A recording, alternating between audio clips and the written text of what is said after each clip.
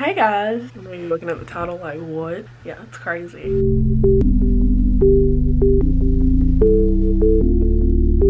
Hey guys, welcome back to my channel. As you can see from the title of today's video, it is going to be what it is like being on academic probation at Valdosta State University. I wanted to talk about this on my channel for the longest time, but I really wanted to get the semester over with before I sat down and talked to you guys about it. I know a lot of students are coming to VSU as freshmen, and a lot of them are probably going to end up on academic probation, as one myself. I don't think a lot— oh, my battery's about to go dead. Hold on. Sorry if the angle just changed a little bit, but we're back.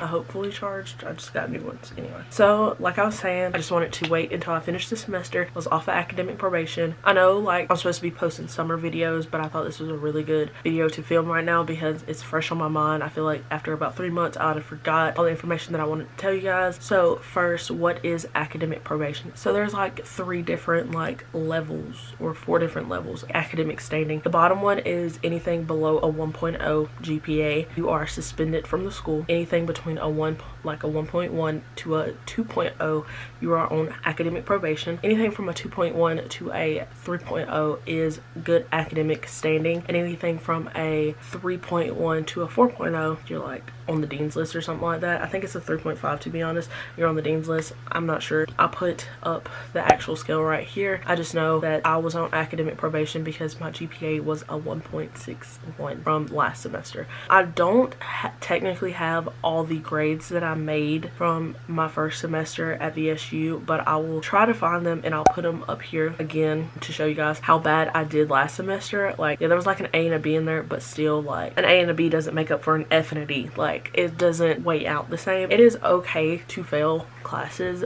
but if you fail one class, please make sure you make it up in another class, kind of thing. First of all, when I figured out that I was on academic probation, it was the like middle December, because we went home last semester after Thanksgiving. Like, for Thanksgiving break, we just didn't return to campus because they didn't want to bring COVID back to campus if anybody had it. So we just stayed off campus, and in between the month of November and January, I realized that I was on academic probation. They sent me emails, they sent me something in the mail, they sent me text messages, and it was like, you have to sign up for this class, and it's called Keys to College Success class. That's how I knew. I kind of knew in advance because my grades were so bad, and me trying to accommodate to college, I knew it was going to be really bad. I knew that I was doing really bad, so I knew I was going to end up some kind of way on academic probation, either academic probation, getting suspended, something like that. What I needed to do when I was on academic probation, some people didn't have to take the Keys to College Success class because there was just too many people, because it was literally right after COVID. Everybody was trying to get accustomed from online class to in-person classes again, but people were trying to get accommodated to it, and there were so many people that were on academic probation. Some people had to take the class, some people didn't. I was the one person that got to take the class, and I'm thankful that I did take the class because I learned a lot of valuable information from that class. I just had to take a Keys to College Success class. It was worth 1 credit hour or 2 credit hours. I think it's 2 credit hours. I have a screenshot of my grades from the semester, and it shows me my credit hours. So let me find that real quick. So it was worth 2 credit hours. It was pretty easy class. I made an A in it. I had like a 90, like a 99, probably 98, because I missed a couple days here and there. My teacher,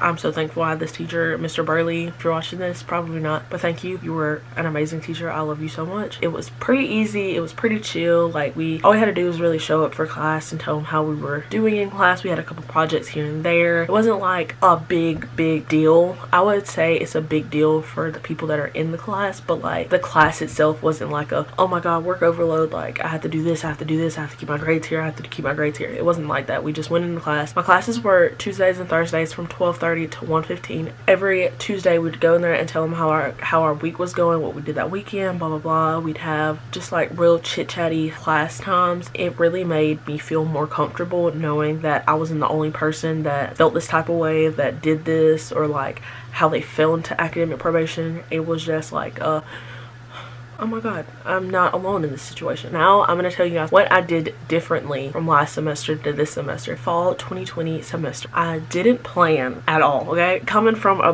big planner. I didn't plan college. I came straight out of a technical college because I took like a gap year, or like, I wouldn't even call it a gap year. Like, I took classes, but like it was like a year, and I took like 3 semesters and I only took like 9 classes maybe. So I wouldn't consider it a gap year, but I would consider it like a year off. I don't know. But I went from a technical college where I didn't plan. I just went in there and was like, there's my work, there's my work. It wasn't like big projects in technical college, and I went into a university thinking the same thing. You literally can't see me. When I said big projects, I meant like, it was like I had to fill in this or I had to fill in that. It wasn't like, oh, I have to like go do research for this paper, or I have to actually think about this paper. It was just like, watch a video, fill in this, turn it in kind of thing. That's what I meant. I don't know what the I was saying. That's where I messed up. I used to procrastinate a lot in a technical college, and I brought that to a university. I was more worried about how I looked, like how I like presented myself, than the work I presented. So I would get up, get dressed, get just cute, put my makeup on, do this, do that, and I'd end up either being late for class or not going to class. Closer to the end of the semester of fall 2020, I just stopped going to class because I thought it was just acceptable, I guess you could. I was just like, I don't care. Like, no, I'm not going to class. No, I'm not doing this. No, I'm not doing that. And I just skipped out on a lot of homework. It wasn't a good time in my life either, because I had to get accommodated to being away from my family, and I've never been away from my family for more than a week. Not seeing my nephew grow up was putting a lot of pressure on me, and even though I looked happy to a lot of people, I really wasn't, and it was showing through my schoolwork. So going into spring 2021, everything I just told you about, I switched gears. Beginning of the semester, I was like, I'm not gonna be on academic probation because I don't want to have that title above my head. I just didn't want to be on academic probation anymore, and I set my mind at the beginning of the semester, and I was like, I'm not gonna do it. I'm not going to be on academic probation anymore. So I set my mind, and I came out successful. I started planning a lot. I made a weekly to-do list and I made a daily to-do list every day. I don't know where it is. So at the beginning of the semester, I went through all the rubrics, and I figured out every single assignment, and I wrote them in this agenda. Every week, I would pull out that agenda, cross off everything that I did, and then write a new to-do list for the week in another book. And then every day, I would wake up and make a to-do list for today. It just helped me like make sure I knew what I needed to do that day to be prepared for what was coming up that week. If you don't get anything else out of this video, please plan. That's my number one tip. Plan accordingly. Make sure you're not procrastinating anything. It's certain times for schoolwork, and then it's certain times for partying. Make sure you know when you're partying and when you're doing schoolwork. Like with the to-do list for a week, I knew what was due that week and when I needed to do it by. Just say I have like a math worksheet or something I had to do by like Thursday, I do it on like Monday, and then I'll turn it in. Check that off to-do list. So I knew I was done with that. If I had like an essay or something I had to write, and if it was due by like Wednesday, I'd make sure I do that before I did the math that was due Thursday kind of thing. Hold on, I need my coffee. And my feet are going numb.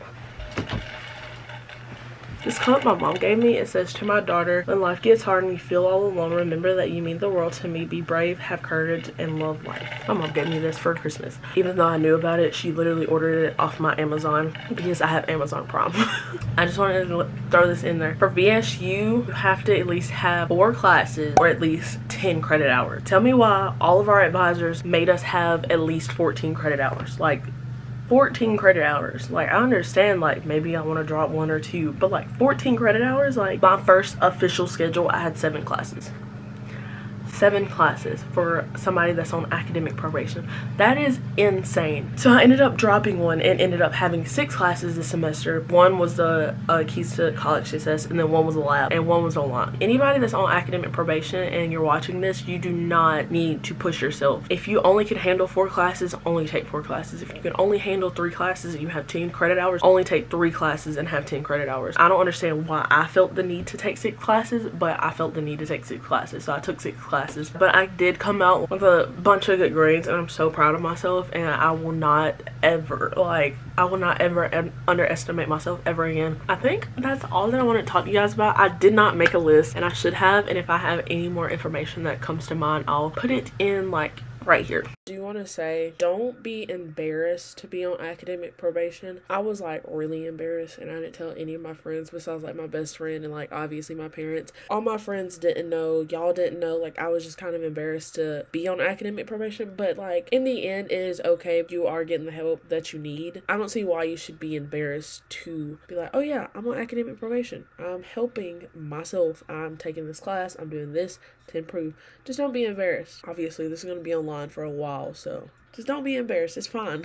For the moment you have been waiting for, I'm going to tell you guys my classes that I took for spring 2021, credit hours for those classes, and my grades. And then I'm going to tell you my overall GPA and then my semester GPA. One of these classes I was pissed about because it's a long story. If you want to know about Dr. Bitch and her class, let me know because I will definitely film that for you guys. So first up on the list is Bioevolution and Diversity. I made a D, but a D is passing for this class, so I passed it and it was worth 3 credit hours. That was the only class that I was kind of pissed about. I would have wanted to have a C because it would have brought my GPA up a lot more and it would have boosted my confidence a little more. I have a D in that class, and then I had the bio lab, and that was 1 credit hour, and I came out with a B. I had exploring learning and teaching. This was before I switched my major, so this was for my old major, but I made an A and it was worth 3 credit hours. I had an intro to math modeling class and I made a B, and that was worth 3 credit hours. And then I had a shape note singing, and that was worth 2 credit hours, and I came out with the A. And then I had the keys to college success class, which was worth 2 credit hours, and I came out with a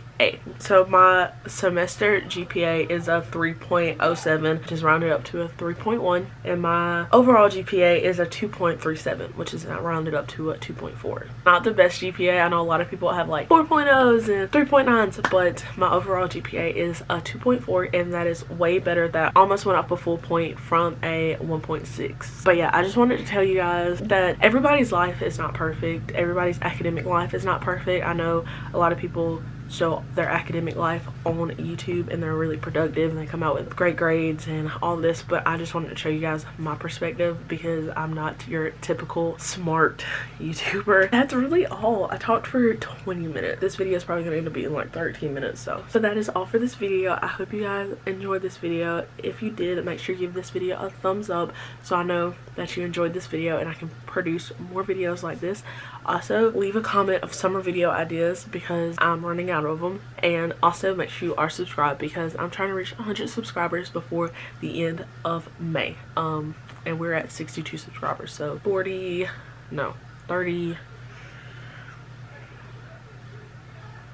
more. Remember, you are loved, you are worthy. I will talk to you guys in the next video. Peace.